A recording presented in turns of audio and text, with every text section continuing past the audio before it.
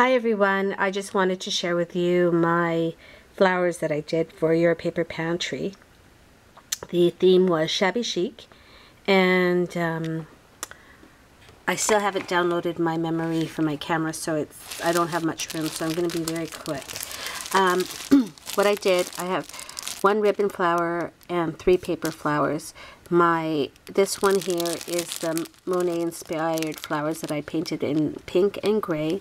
The page was from a book and I cut it up. I have a tutorial on this one here, so if you're interested you can check that out. This is my ribbon flower, and it's a rose, and what I did is I crinkled it up more to make it more shabby looking. So that's that, and I added a lace leaf. And then these here are from my Frisco punch, and I have 3 layers, and this here is a Prima Satin Studs, and this one I curled lengthwise, and this one here I curled under. And I put a chipboard to package it and added a Eiffel Tower. And so I had different chipboard, and so I've used all different backings. But these are my flowers.